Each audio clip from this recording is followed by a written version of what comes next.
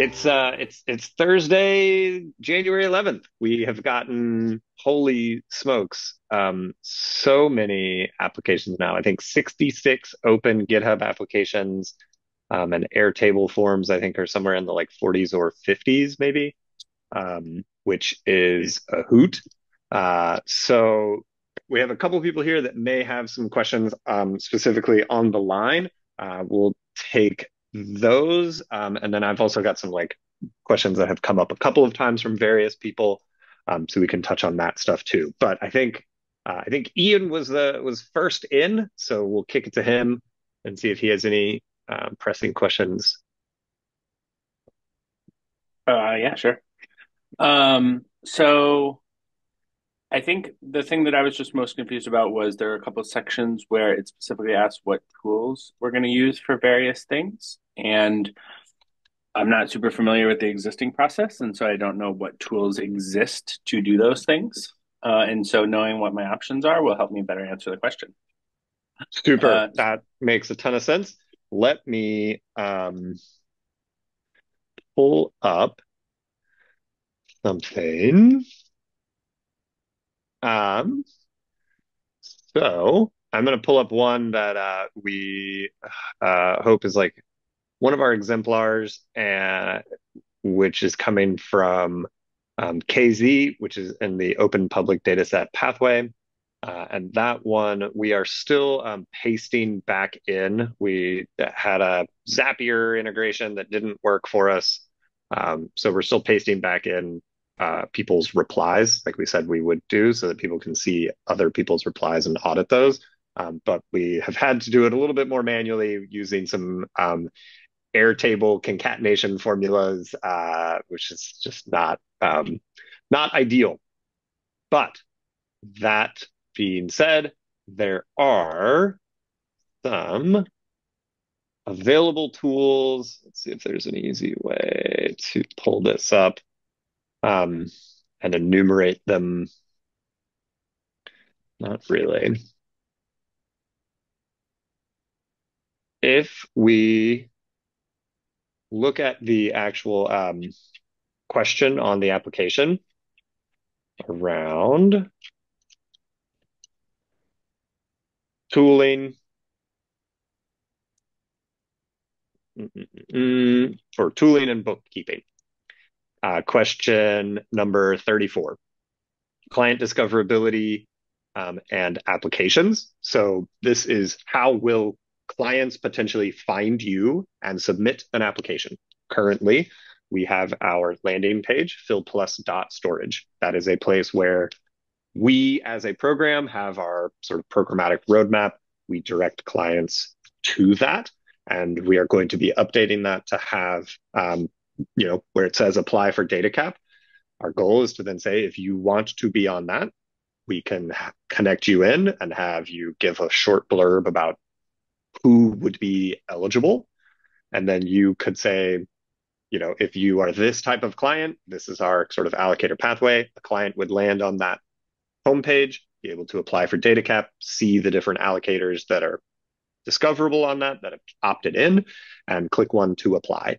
And so the question here is like, what tool will you use if you are going to use the existing tooling by it's kind of the nucleated team is going to be the primary builder of that. The foundation is going to be advising and adding funding for that as well and helping those things get built.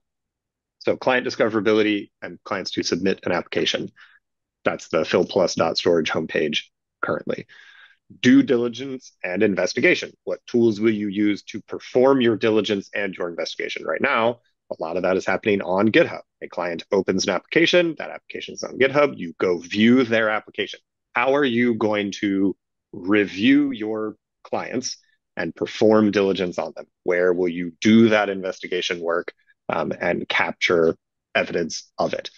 Bookkeeping. If you have 10 clients and you give them some amount of data cap, where will you keep track of the clients that you have worked with and the amount of data cap you have given out? Again, if you use a GitHub repo, there's a running list. If you use a spreadsheet, if you use a bespoke database, at any point in time, if you are building this service to offer this resource, you should probably be doing some kind of bookkeeping to know I was given 5 PIBs by the root key holders. I have allocated out 1 PIB.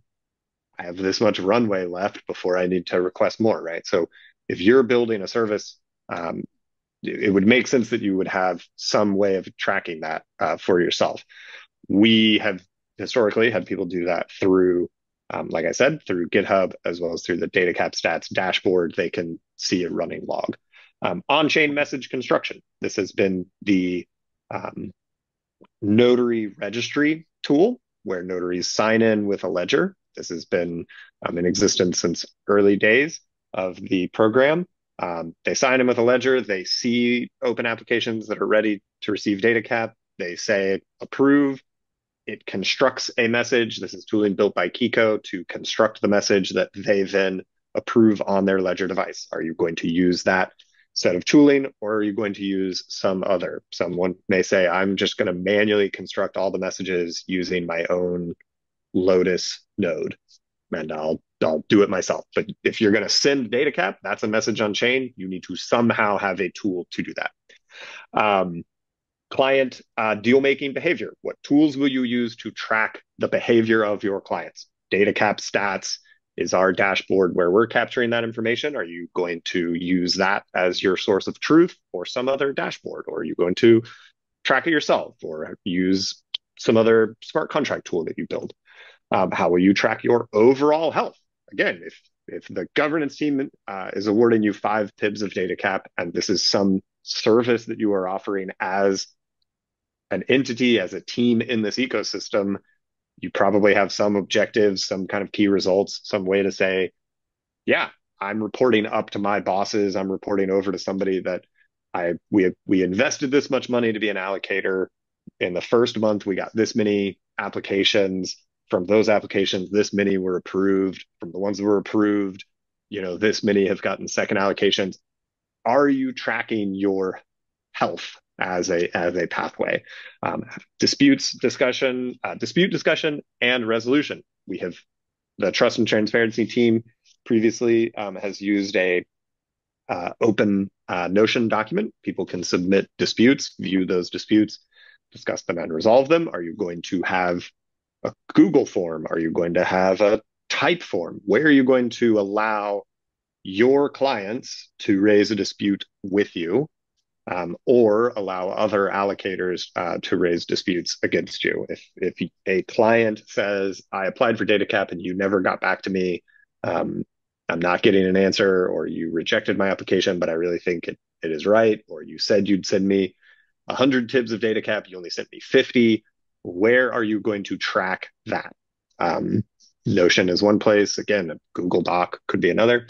And then community updates and comms. If you are going to change the rules of your program, or if you are launching a new version of your dashboard, if you are a allocator that uses smart contracts and you're rewriting some of your smart contracts, where will you update the community on these changes? How will you, share out, hey, we have something coming down the pipe. Please go read more about it here. We have usually used Slack for this. Maybe you choose to use Slack as well. Maybe you want to stand up a blog post or a Medium page. So again, those are some of the things that have existed. Some of those things will be maintained and continue to persist, and we will work to continue open sourcing those. And others, you may say, yeah, I want to build my own, or that tool doesn't really work for me. So I'm gonna use a different platform or not opt in. So question 34 has sort of those enumerated out as categories, and to each of those categories we have had previously a open source tool available. Does that answer your question? Yeah, I mean, 34 seemed pretty straightforward to me. I was mostly curious about 35, which it sounds like you Yeah, kind of answered as part of 34. right. I Yeah, I guess so for us, and I don't know how relevant this is to other allocator pathways, but for us, we have an existing where I'm part of the Foundation social impact team. Oh, We work with all of our social impact projects, and we yeah, have a pre-existing, very extensive due diligence process we do with them before we sign a contract to work with them. And right. so, are you expecting us to make that information public? Are you expecting us to do like a second application process that just makes public the fact that they're asking for data cap, or can we like just get an email from them since we talk to them on a weekly basis and So use that as their application? So 34 is saying, what will you use to perform diligence and investigation? And so that is a place Mm-hmm. where you would say, before we work with clients, this is our diligence process. We have meetings with them. They submit this much documentation. We do sanctions checks. We are engaging in a business operation with a client. In order to do so, we are required to perform diligence on them. And here is some of the ways that we do that. And that's where 34 says, like, what does your diligence look like? 35 then says, will you use the open source tooling? Will you use the additional diligence tools that we have built? And you could say, yes, we will use some of them. No, we will not use all of them. And then Mm-hmm. the question of, do we have to submit do these people have to submit another application? You have to be tracking and doing bookkeeping in a place where somebody could come in, someone like myself on the governance team, or an auditor who says the social impact team has used 4 out of their 5 PIBs. They are ready for more. We need to go audit how they used those 4 PIBs. They claimed they were going to give it out in a certain way to a certain type of client. They claimed that they would keep diligence records here. I now, as an auditor, need to go look at those 4 PIBs of behavior. So where can I go to see that? Does that mean that I can go to a repo where it has application requests that you put in on behalf of your clients with the whatever amount of information is necessary? So that doesn't mean that you need to open up your entire bookkeeping or your entire, you know, intellectual property or your entire amount of due diligence or all of the email addresses to the entire public. We are not expecting that the whole wide world should be able to see all of your diligence and investigation. However, an auditor like myself or someone else on the governance team needs to be able to see enough information in a consistent place to be able to say, you claimed you were going to perform diligence and capture this information. You gave out 4 PIBs of data cap. I need to be able to go look, where did those 4 PIBs go? Did you actually perform that diligence? Show me your work. And it's the same kind of mindset that we have had for if you are a notary and a client comes to you and says, I promise this is who I am. I promise I want to do deal making in this way. And I promise I have this much data available. As a notary, you say, I'm going to trust you. And then I'm going to go verify after you've started doing deal making. So I'm going to ask you qualitative questions. You're going to give me answers. You're going to then get quantitative behavior, and I'm going to go back and verify it. As an allocator, you're telling the governance team and the world that we should trust that you will do diligence in a certain way and it will be available for audit in a certain place. So again, we don't expect you to, for example, put everyone's email addresses on GitHub. I would actually advise you not to put those on GitHub because it can be and is publicly scraped.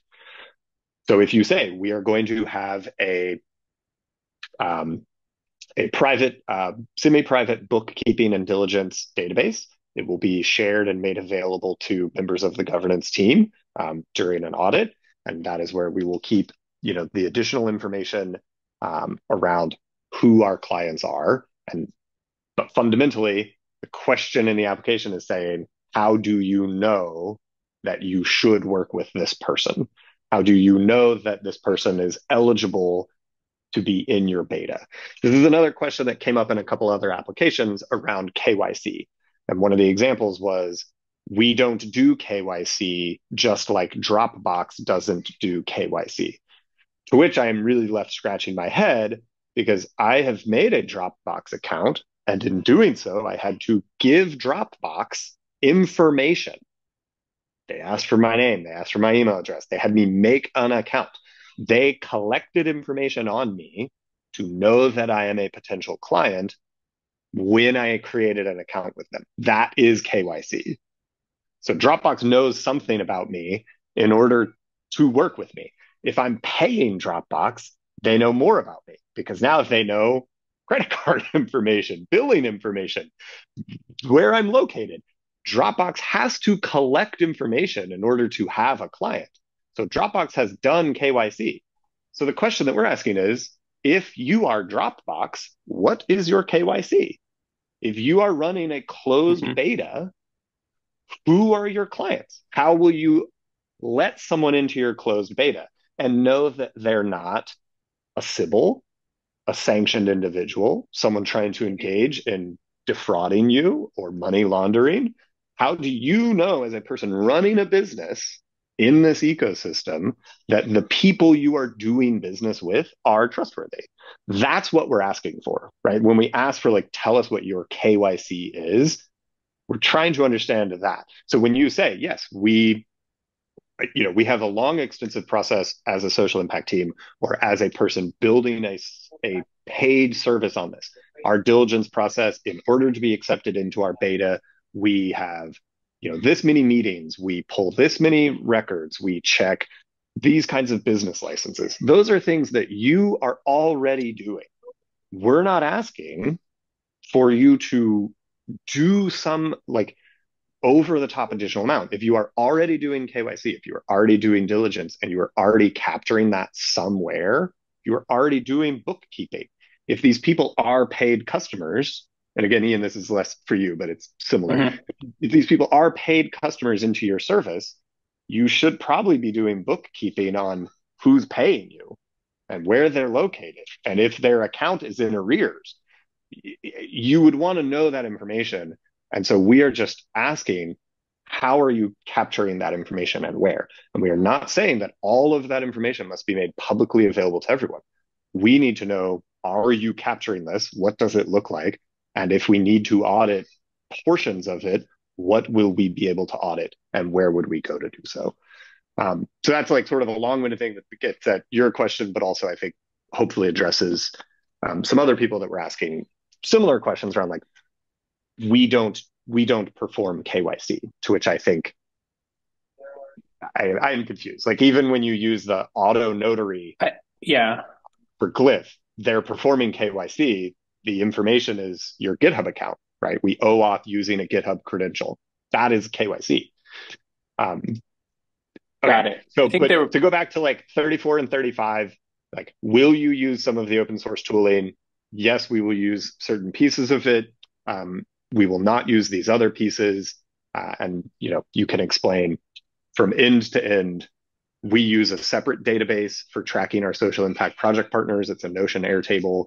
It's private and it records more than just information about people that are ready to receive or utilize DataCap. Are there guidelines somewhere on what information has to be public all the time? What information has to be available to auditors on request, and what information we just need to know internally and we don't need to share? No, because it's like too broad and inconsistent across different people. As far as like what needs to be public all the time, you for transparency, that's like what we are hoping to capture in this application. How transparent are you going to be to other public community members? Because if you are showing up to this ecosystem and wanting to be a trusted fiduciary, other members of this ecosystem should be able to audit your actions as a trusted fiduciary of the network and say, you received 5 PIBs of data cap and you turned around and made 100 allocations. And all that we can see, because it's on chain, is your notary address and those 100 clients and who those 100 clients worked with. And that's on chain, that is the only thing that we have access to.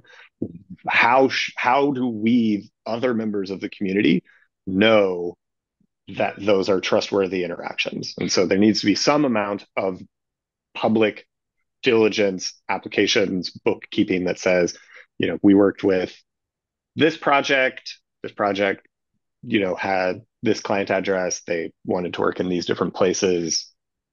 And so there needs to be some amount of information that is available. And then deeper audits need to be available to the governance team in order to say the governance team has to trust and then verify, if we gave you 5 PIBs, should we give you more data cap for you to continue building this pathway?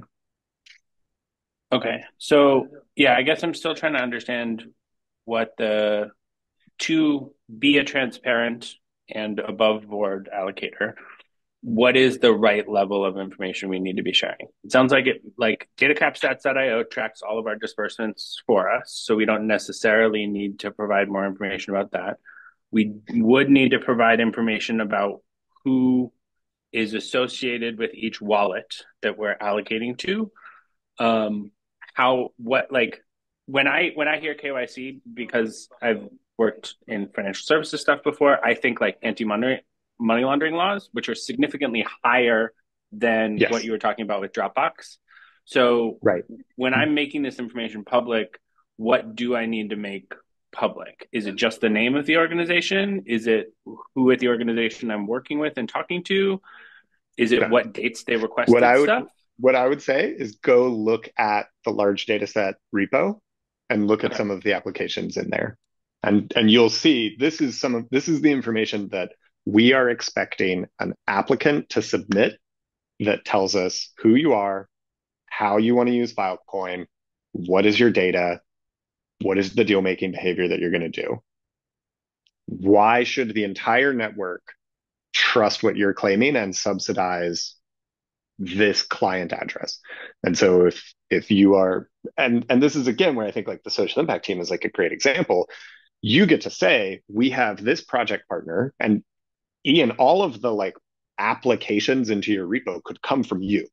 You could say, I'm Ian, I'm opening this application on behalf of, project partner XYZ. Here's a link to their website. This is what they're doing. Here's like a short summary of what they do. This is the type of data, and this is the type of deal making we expect. And this is the client address we're going to use to track. And then you, as the notary allocator, are awarding data cap to that client address. And if you are also building the tooling that's helping do the data onboarding, it would make sense that you are managing parts of that client address for them, and then they're downstream making deals. Now, then when I go back to audit, I see a paper trail, right? And that paper trail is coming from you.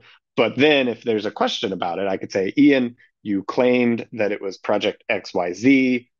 I I am going to audit you. Show me in a semi-private forum, the email addresses or your deeper diligence that gives me confidence you actually are working with this person, and you're not just claiming, oh yes, I am Ian and I'm working with the McDonald's Corporation of America, and we have copies of all of our receipts from all of our stores. You could easily say that in GitHub and it would look believable. And then when I go to audit it, you have nothing to show me that's like, yes, here's some emails back and forth with, you know, proven email addresses, like that sort of thing. So the emails, the further diligence, that does not need to be public. That needs to be made available when there is an audit. The public thing is like, who am I working with? What is their type of data? Why should the community care about this? There's also a way for the community to say, oh, this social impact allocator is great. Look at all the different examples of things they are bringing to the network. So this is, again, kind of that storytelling opportunity where you then get to leverage that as your own pathway and say, I'm building a service on this. Look at these other people that I have worked with. Look at the like caliber of service that I have provided, and the types of clients that I have. And someone else can then say, oh yeah, that looks great. I would like to work with you. Okay. That's mostly get to it. Yeah, the only last one was the VPN question. What tools are available for tracking VPN usage? So there are some tools that are being built to track VPN usage. I am really excited and would like for there to be additional tools that get built around cryptographically proving location. I think that from a client-centric viewpoint, I think this is really interesting and important. I think that if I were a client coming to this ecosystem and wanting to engage in distributed deal making, I think it's the whole value prop of Filecoin is I can cryptographically have proof of replication and proof of space-time. I know that my data is still there and hasn't been manipulated. Another thing that would be really important to me is I know that when I engage with a service that I want my data in a certain geopolitical region, I can cryptographically prove that that is true. And I'm not, as a client, I'm not getting hoodwinked and having my data be actually spoofed behind a different VPN. As a client, I think that we want these services. As a storage provider, I understand why certain people use VPNs. I understand why certain clients want to use VPNs. The tooling that we have right now is still, we're still figuring out like best ways to do this to like uncover, is this storage provider behind a VPN? If they are behind a VPN, where are they most likely physically located based on additional information? And again, the questions are really around be as transparent as you can be. If you're going to use a VPN for business purposes or for geopolitical reasons, be upfront about that. Like we are using a VPN, our data centers are in these regions, and we're going to be using VPNs. As far as like what tooling will be ready or more advanced in the next couple of months, I don't have a great answer to that. There's a lot of other things that are higher priorities around getting other tooling plugged in for all of the allocators to use and getting sort of more of the compliance and auditing tooling.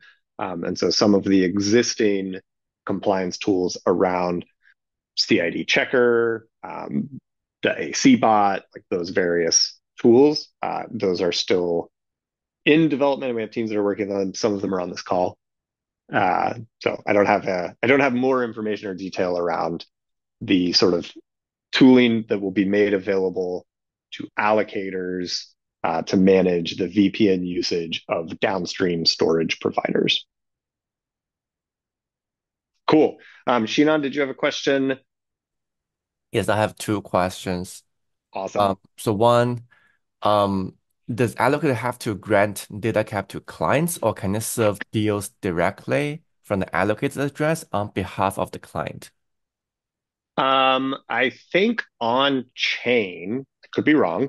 I think on chain, the root key holder there's a message that says from F80 award data cap to an address, and that could be a multisig, and that address is then has a set amount of data cap, and that address now is listed on the uh, verifier table. So that address now has the rules of being a notary, a verifier.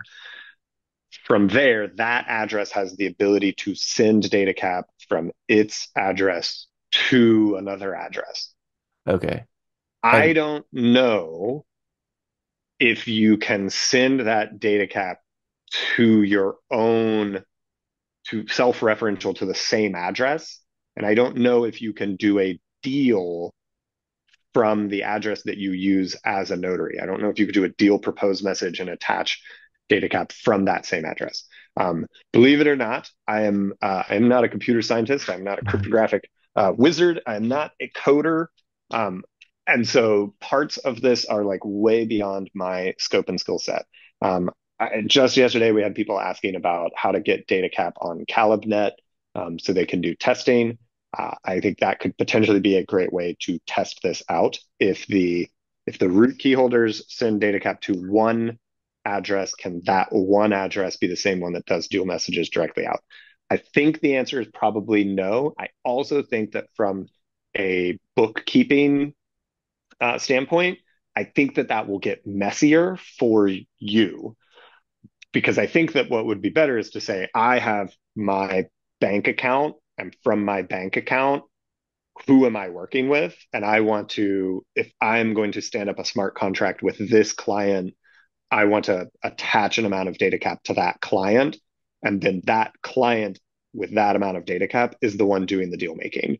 And so I think that sectioning these things out, both from like a bookkeeping standpoint, but also just from a if you are doing something in an automated way and you're saying, okay, I have one bank account where all five pibs of my data cap goes, and then I'm going to connect some kind of automated system to that major bank account.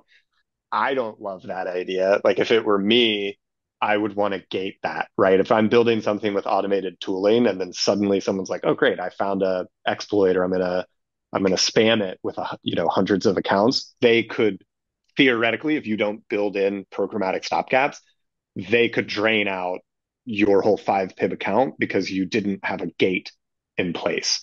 And so again, not a computer scientist. I'm just trying to like think out how to do this. If it were me, I would rather say I've got a 5 pib account. I'm going to put 1 pib of it over here and connect my tooling to that.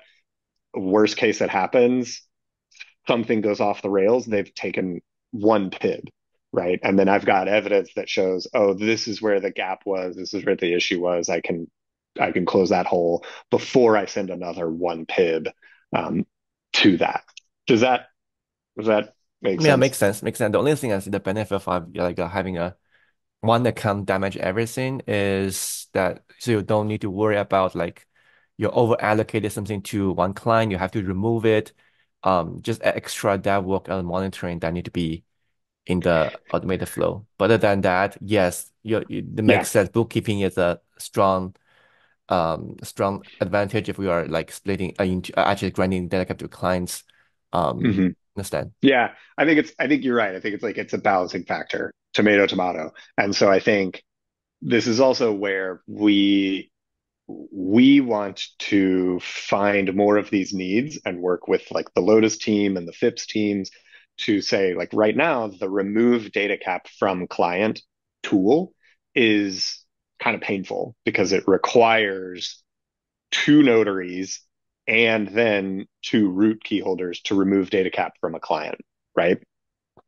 But the problem is if we don't do that, you could see situations where, like, let's say a person who is a notary goes rogue and just is like, well, I just want to remove data cap from clients that weren't mine. So now we would need to change the rules as written that say, oh, only a notary who gave the data cap could remove the data cap from that client. So this it starts to get like more complicated to write the chain logic for removing data cap from a client address. Um, but you're exactly right. If you give data cap to a client and you over allocate, it is harder right now to change that rule and remove that data cap from that client address back to your pot. In fact, it is impossible to move it back from your pot. You would just burn the data cap from that client, and then you would need to get more back into your pot from the root key I holders. see. So that's like, yes, there are some like downstream complications. We want to find like new of these like edge cases and needs and be able to work, like I said, with FIPS authors to change how data cap flow can I be see. structured. I see. Cool. My second question is about the timeline. Is there a ETA date for the launch of the allocator program? Yeah. So broad timeline. So January 20th is the deadline for applications. We have already started working on figuring out how we're going to score all of them. The goal is that in this quarter, we will be scoring and making our selections. That then, before the end of this quarter, Q1 of 2024, our goal is to ratify and onboard those new allocators. So ratification process is can be messy and painful. It requires a lot of messages back and forth with the root key holders. They have to audit the work that the governance team does. If I show up and I say, "Hey, root key holders, please give 5 pibs to this address," I need to give evidence to the root key holders that the address I'm requesting is, the social impact team. That address is ready to receive data cap. The root key holders want to see that paper trail as well, because they want to know that the governance team, like did this process correctly and am sending the right amounts to like the right people. Because if I send it to the wrong address or there's a typo or, I didn't verify that, Ian's address was the one he really wanted to use and it's not a ledger address. Now, again, we have to go back and forth and remove. So again, it's just a whole thing. Then there's also the onboarding of getting them plugged into all the tooling. So Q1 is when that should happen. The goal is that in Q2, we will then transition to rolling applications. So my hope is that by the end of Q1, we have ratified and onboarded this V5 set of notaries. Awesome. Thank you. Okay, Will. No questions. Great. Easy. Done. All Nope, right. everything makes sense. Oh, wow. Fantastic. Well, so if that's the case, then I think that we've gotten a couple. I mentioned one already, but there have been a couple sort of things that have come up a few times just in like looking through and spot checking, and I just want to like reiterate and double click on this. The part of this is like having a mindset where the governance team is asking you to submit an application to become a trusted fiduciary in the Filecoin network. Why should the whole network trust you with this amount of data cap, this sort of line of credit, this bank account? If you are saying, we want to stand up our own small credit union, and here's the behavior that we are going to do. Here's how we are going to work as a small bank. And you need to put some money in our vault. We want to know how you're going to assess customers that are coming to you. So if they're coming to you and they're doing paid deals with you, that's great. That's fantastic. But you're still having to capture some information about who those people are. Are you working with very small scale customers? Are you working with a really small closed beta of customers that look a certain way? If they are paid customers, that's fantastic, but that still doesn't really tell us who they are or how you know that you should be taking their money, that you should be working with them, right? That they are a trustworthy paid customer. So the mindset here is if you have this funnel or if you have this market segment or if you have this MVP or this business that you're building, then bring us in the fold. Not because you need to uncover all of your IP or all of your pricing structure or all of your disclosures, but because we need to be able to audit and demonstrate that, like, yes, this is legitimate. This is a legitimate set of business actions. We could trust that you have thought about this, that you are trustworthy, and that the people you work with downstream will also be real clients with real data doing real distributed deal making. That's like the program scope. So we want to capture that information. And then we need to capture enough of it, and it needs to be, going back to like Ian's point, it needs to be transparent enough that if you say, we want to be a small bank, we're going to work with paid customers, we're going to work with paid customers that look like this, they're going to do deal making that looks like this, and we think that in the next year, we're going to do 1 exabyte of deal making. The governance team's going to be like, okay, looks good. Here's 5 PIBs, go get started. The reason we set it at 5 PIBs is because that is a safe enough to try amount of data cap that if we give out 5 PIBs to these different allocator projects, and some of them are not as great, some of them don't have a full tech stack built out and ready, some of them fail to launch, some of them are trying to maybe just get an amount of data cap as quickly as possible and then run away with it. Some of them may not be the best project partners. In the scale of the overall network, 5 PIBs is a small, safe, trustworthy amount of data cap to experiment with on these different clients. And we can intervene before then because it only requires the 2 root key holders to remove data cap from a notary rather than the 4 messages to remove data cap from a client. So it's faster to intervene on a notary if we discover that somebody is not a good actor. So we give 5 PIBs, you put it in your vault, you go start giving it out to your paid customers the way that you said you would. But I, or K-Ray, or other members of the foundation, or whoever is on the compliance and auditing team, when you have used 4 of your 5 PIBs, you're going to want more. And what I would love to do is I would love for this process to be automated. It won't be right away, and it won't be automated for the next couple of months. It's going to be a manual audit process where we are going to say, okay, I have a dashboard that I can go look at on DataCap stats that tracks on-chain messages from your address and who you worked with. I can go connect those to your GitHub repo or to your Mongo database or like whatever tooling you use. Again, this is where it's like, if we use consistent open source tooling, it will make this compliance check a lot easier because I could build tools that look at one set of open source databases. If everyone uses a different Google spreadsheet for their bookkeeping, it might be way harder to do this compliance audit. We're going to find that out. But I need to go say, I gave you 5, you've used 4. Do you warrant an additional top up? What we would like to do is to have enough confidence that when we perform that compliance audit, that we feel safe doubling the amount of data cap coming from the root key holders to these allocator pathways. If it was 5, you use 4 of it well. Now let's give you 10. You get 10, you use 8 of it. We do another audit. Now let's give you 20. Let's build you more capacity and more runway if you continue using it appropriately. If your pathway is very small and you're like, I'm never going to be using, I'm not going to use 20 PIBs in 6 months because I'm doing very, very tiny smart contract allocations. Great. We'll set it at 20 and we don't need to double it every time. We'll give you the appropriate amount. But some people want hundreds of PIBs a month because they anticipate that's their scale. Great. Let's build towards that. But the governance team needs to be able to come in and audit your behavior.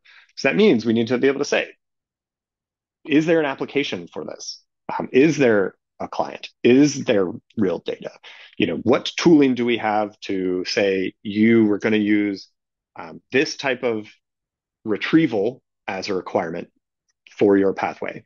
You gave first allocations out to people. They engaged in deal making. The deal making that they engaged in did not meet your pathway requirements. You said in order to remain eligible for our pathway, you must work with storage providers that meet this level of retrievability. When you gave your first allocation, those clients that you worked with did not work with storage providers that meet that. Did you, as the allocator, jump in and say, hey, it looks like you are working with storage providers that are not meeting our expectations for retrievability? You need to either choose new storage providers, explain your situation, or you are not going to continue to get data cap from us. Again, if you're running a bank and you've got a vault and a customer walks in the door and you say, in order to be a customer of this bank, you need to invest your money in this way. And they say, okay, I'll do that. And then they walk out the door and they turn around and they go buy something else with it. And then they come back in and they say, can I have more money? The onus is on you running the bank to say, well, show me what you did with that money. Should I trust you more? And if the answer is like, no, you don't have any evidence, or you went and did a wrong behavior that I don't agree with, I'm not going to give you an additional allocation. The governance team needs to be able to see evidence that you intervened, that you checked your clients and held them accountable, and that you intervened and did not continue to give data cap.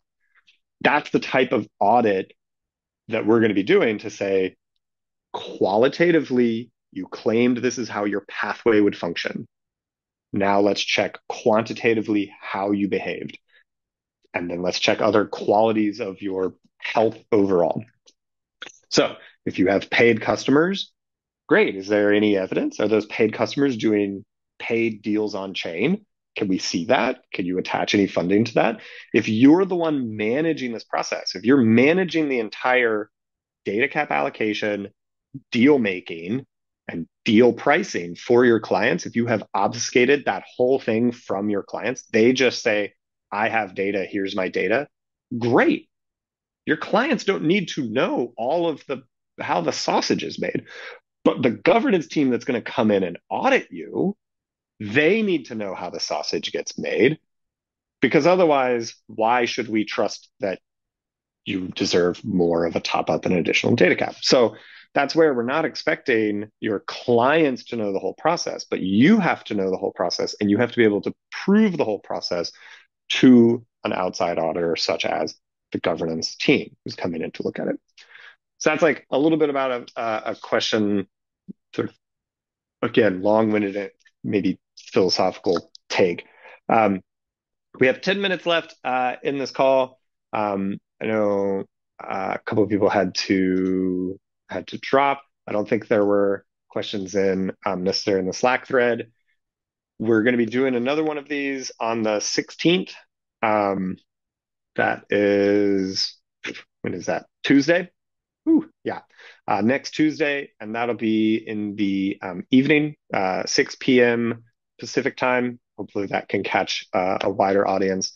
And for people that are unsure and uncertain, if you were like, we don't know what answers to put here, we're still working on getting other people's responses back into GitHub for you to look at and check and see how other people are applying to these questions, how they're building.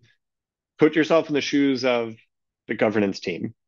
Put yourselves in my shoes and say, do I think that Galen is going to view this as a robust and trustworthy application? Do I think that if I give this amount of information, I will be able to hold myself and my clients to this standard? Do I think that I will be able to demonstrate repeated trustworthiness of real clients with real data doing real distributed deal making? So the things that we care about as a program. Can I prove that the people that I am working with are doing that? And how will I show that work clearly and cleanly so that I can continue to get these top ups and build more capacity? That's my advice. And also, if you're like, man, I really don't know, I don't think I can get there by the 20th. Like we've said a couple of times, our hope is that once we onboard and ratify this round, we'll then move into rolling application cycle. And so then teams can see what's working, what teams are successful, what tools get built and launched, where is there a gap in the market that I could fit into. I'm going to apply later on once I've seen how this goes. And the last thing that I'll say is we've gotten questions from a number of people around, should this be one application or multiple? And my suggestion is that you should open applications, a pathway where you could say, all of my clients that are of a certain type would fit into this pathway.